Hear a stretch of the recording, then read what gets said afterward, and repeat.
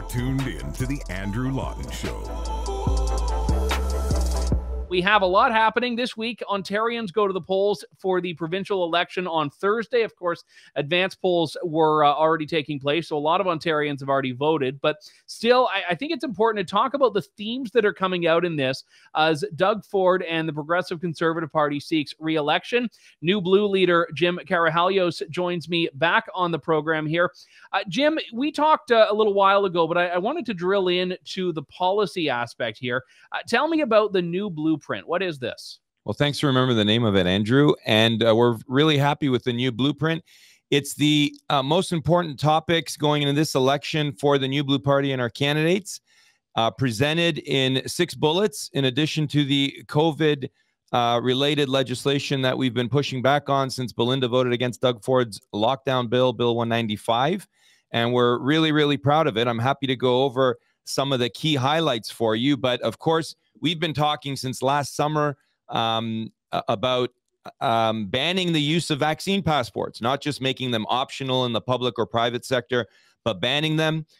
I was there. I saw you in Ottawa at the trucker convoy talking about restitution for some of those truckers who had their businesses, 39 of them had their businesses shut down without due process, and for some of the churches who had their doors shut and their keys taken from them and couldn't access their facility. But we knew that the PCs were going to run away from their COVID record and make it sound like they had nothing to do with it or wasn't their fault in the last 2 years. And so we've been very diligent to make sure that we're talking about fiscal, social, and democratic issues. We're the only party out there talking about scrapping the per vote subsidy for the establishment political parties that Doug Ford brought back and increased by 40%. Over $100 million in 10 years has gone to the PCs, the Liberals, and the NDP. We're talking about canceling the Toronto Star's online gambling license. And we need one provincial party that fights for free press. And we're talking about bringing down electricity rates by getting rid of the wind turbines. And I'm happy to get into that some more with you because it's a complicated file. And of course, we all remember Belinda was the only MPP to vote against critical race theory in Bill 67. And we launched that stopwoke.ca petition that Belinda read on the last day of the legislature. And in our platform, the new blueprint is getting rid of critical race theory in our schools and offering tax credits for those parents who've chosen alternatives in education. Let me go back to what you said at the beginning there, Jim, which is preventing the government from being able to do some of the horrific things they've done in the name of public health and COVID with vaccine passports and mandates and all of that. I mean, the federal government has a constitution which theoretically, and I mean, there's a big debate we could have about the efficacy of the courts here, but theoretically constrains future government's actions. If you were to get in and you were to pass this, what's to stop a government from basically doing what the Doug Ford government did, which is ripping up the law and ripping up all of this and saying we're doing it anyway? I mean, a government that can impose a restriction on itself could also remove that restriction when it was expedient to do so, couldn't it? And it's kind of a similar question on a variety of policies, even in Doug Ford's industrial carbon tax that we're talking about. That's part of the new blueprint. But I've always said that these are not just legal questions, these are political questions. And I remember, Andrew, when I was in law school in Ottawa, I hope the viewers forgive me for going to law school. Belinda did when she met me. But I remember some of the judges that we had met admitted that when they make some of these charter decisions or constitutional decisions, they do look at public sentiment and they do look at what the debates are in the legislature. So it's not just a legal answer, and lawsuits are necessary in advocacy, just as are protests and rallies and petitions. But the other piece is having a political party fighting to change legislation and pushing back when legislation is changed in the future. So we saw the government throw away a lot of the what we thought were constitutionally protected rights and freedoms. And we saw Doug Ford take emergency powers that we traditionally thought were only for a period of time of under a month and expand it to 2 years. And you're right, a future government can do that under the current political climate that we have here. But we need a political party to say it's not enough to just, walk away and say vaccine passports are going to be optional now. We need government created this problem. We need the pushback to be government is going to solve this problem. And it starts with advocacy from the New Blue Party saying we're going to ban vaccine passports, public or private sector. And I think that's an important step in ensuring that future governments know not to try this again. The pessimism that I had through a lot of the pandemic came from the fact that it seemed like a lot of Ontarians welcomed restrictions. A lot of Ontarians welcomed vaccine passports. I mean, how do you square what you're proposing with what I fear was at times in the pandemic, a democratic will for some of these things? Well, I think in the early going, there was a lot of fear that came over. And even when Belinda voted against Bill 195, we saw a lot of politicians vote in favor of it, who later changed. And so, sure, the public was afraid. And part of the problem, I think, is that the government was, I've said this publicly, it's nefarious that St. Joe's and Hamilton had early treatment for COVID, and it wasn't readily being promoted and expanded, whether it's monoclonal antibodies or other early treatments. It wasn't expanded across Ontario. So the public's fear was there's no treatment for this. Nothing can be done. And that gave the government some early leeway. But if you look now, the PCs have been running away from their record, and they're scaring the public about these types of mandates and lockdowns, saying that the NDP might do exactly what Doug Ford did a few times. So I think it's important with advocacy. The public responds, and the public mood may shift depending on more information that comes out. And so maybe in the beginning there was skepticism, but I think largely the more people find out about treatments for COVID and the studies that have come out and in discussion that the lockdowns did nothing to curb the spread, and there was no such thing as COVID zero, and the same with the vaccine passports, I think the public comes around. And I would also remind people on this that the government and their public health advisors have not ruled out the return of these things. I mean, it's all well and good during an election to see everyone mask-free, vaccine passport-free, but Kieran Moore has gotten up there and said, you know, once winter comes around, who knows what's going to happen. And we've got that's why the New Blue Party is just getting started on June 2nd. It's no conclusion. We need a political party in every corner of this province, Andrew, that when the establishment parties, and we know, it's not even if, we know that they're not going to stick to their commitments, and especially the Ford PCs, we're going to be there, the New Blue Party, outside the legislature, hopefully inside the legislature, to keep advocating and keep pushing. And one of the things that COVID brought up in the last 2 years, you'll know this, Andrew, that the power that some of the local bureaucrats have in the name of public health. So you can have specific regions just declaring without any due process, without any debate in the legislature, they're going to shut down businesses. And part of the new blueprint is doing a comprehensive review of what those legal powers are of local bureaucrats in the name of public health. They have no idea what it's like to operate a church or worship or run a small business. They shouldn't have that power in many instances to shut down small businesses and tell people how many people they can have over for Christmas and Thanksgiving.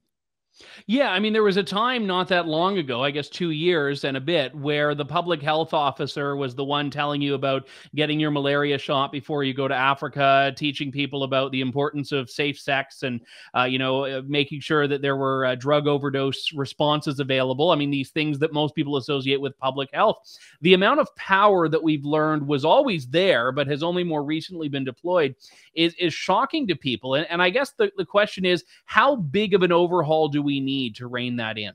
We need a comprehensive overview of the laws and the regulations on the books for the local bureaucrats, in addition to repealing all of the laws that Doug Ford put in under the guise of, lockdown mandate related legislation, including Bill 100 that he put in near the end of the legislative sitting that allows him to go after people without due process and shut down businesses. It's got to be a comprehensive overview of the last 2 years of COVID lockdown related legislation and mandate related legislation and proactive legislation, because of the problem the PCs have created in many instances where Doug Ford is now saying it's an option for people or facility operators whether they want to use the COVID vaccine passport. But a few months ago, when Belinda was standing in the legislature challenging them on it, whether it was a Liberal private members bill or otherwise, the PCs were advocating for it publicly and in the legislature, telling facility operators to impose COVID vaccine passports, and the nurses that were terminated from their jobs. It's only increased the backlog of procedures. The new blueprint calls for rehiring those nurses. So there's a lot of work to do, but it starts with ensuring that the discussion continues and the advocacy in the right direction continues. And that's what the New Blue Party of Ontario was started for 2 years ago. And we're just getting started on June 2nd. You've gone in the new blueprint back to basics on, I think, conservative fiscal policy here, a reduction in the HST from 13% to 10%. So that's a pretty significant reduction in the provincial portion of that. I'm not even going to pretend that I'm opposed to that. I think that's wonderful. I'd say bring it on. How would you pay for it, though? The payment's got to be through economic growth. I mean, conservatives in the past, Andrew, would say, we don't have a spending problem, we have a revenue problem. Well, under 20 years of Liberal and PC governments, we have a spending problem and we have a revenue problem because the economy is growing at over 1%. And we all know that the more you increase taxation, the economy is not going to pick up. And we saw it with Doug Ford put in an industrial carbon tax. That's part of the same tax relief we're promising in the new blueprint. And every time you add one of these taxes, you're just slowing down the economy. Our new blueprint has the best plan to get the economy going again. It starts with reducing electricity rates by taking down and decommissioning those wind turbines, and reducing the HST will also have an economic impact. And that's how we're going to pay for tax relief and for social services going forward. And social services are in trouble because if we keep growing this economy at a fraction of what our spending increases, we're going to have a big problem. But I'll say one more thing, Andrew. I said this to someone who interviewed me the other day from a publication. When it's time for the PCs or the Liberals to spend money, like Doug Ford just did, he spent more money in the last 4 years than any government. He's run greater deficits, excluding COVID spending, than any government in the history of Ontario. It's amazing that the establishment press that never says, how are you going to pay for that? It's just like it's a bottomless pit of money when it comes to spending, when it comes to $6.9 billion to try to keep hydro rates down. But when it comes to tax relief, the left is all over the place and the establishment media are screaming, you can't pay for it. Well, the best way to afford tax relief is by doing a tax relief and getting the economy going. Are there any big significant expenditures that you see? I mean, obviously you're not in there and you don't have access to the full books in the sense that you would if you were the premier, but are there things going into it that you could cut that are big ticket items or that you would at least look at for cuts? Well, one of the ways we reduce spending is through the alternative schooling tax credit and other wasteful spending like the $100 million a year that Doug Ford's been doing for the political parties over the last 10 years. He didn't do the $100 million, but the establishment party set it in motion. But the other big spending, $6.9 billion a year of taxpayer money being used to artificially deflate hydro rates when the solution is to take down the wind turbines. And we just saw him for 2 months make promises of in the billions, hundreds of millions of dollars worth of green energy, electric vehicle subsidies. And I hate using the term green energy because it's not green energy.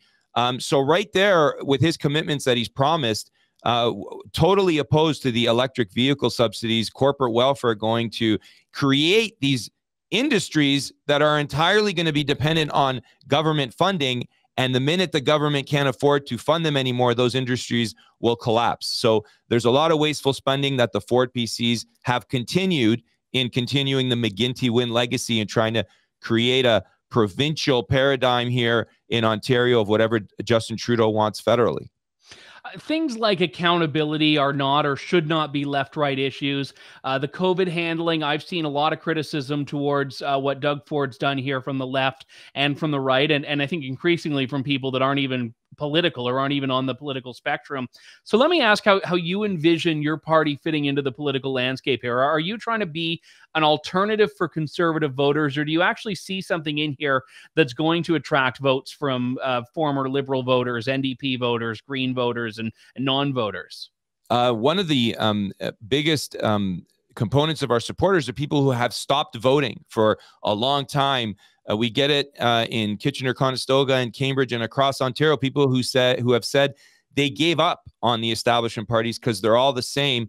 And whether it's we are talking about issues that voters previously would have said, you know, I consider that a right of center issue, or they thought that that was not a right of center issue and they're coming around and realizing that's actually a good solution, or whether we're talking about the things that, on accountability and democratic reform and not wasting money that a lot of voters used to think was common amongst all the parties. For example, the idea that you're subsidizing a political party for their operations, I don't think there's a voter out there on the left or the right that thinks that's a good idea, or very few at least. The idea that, the PCs would not allow Belinda's private members bill to pass in 2019, and they parked it at a committee.